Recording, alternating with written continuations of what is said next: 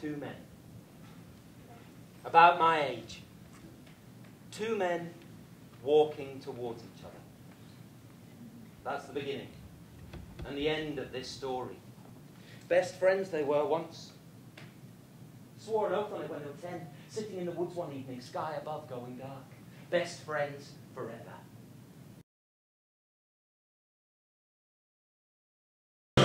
Simon and Martin spent the whole summer together.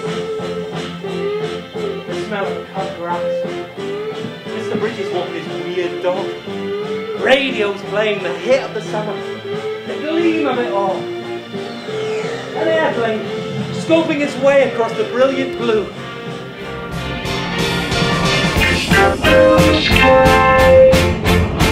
Now, Martin, why don't you tell us where you moved from? Mrs. Nangle, the class teacher. P7, right over here. You will be adults. No more softy, saucy.